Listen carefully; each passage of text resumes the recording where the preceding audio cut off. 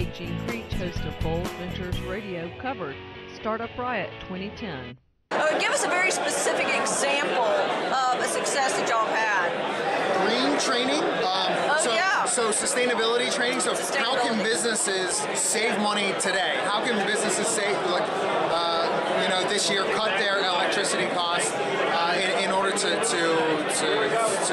make their business more efficient? More efficient. Yeah, that's very exciting. How long is it taking you to get from concept through development to actually launching it? So when did you really have the concept, and how long is it taking you to build out the concept?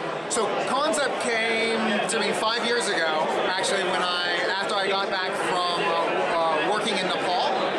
I saw the demand for high-level training, basically that gap between people that have the knowledge and people that need the knowledge, and that have been working over the past 5 years to, following technology in order to create the best system in order to distribute this training.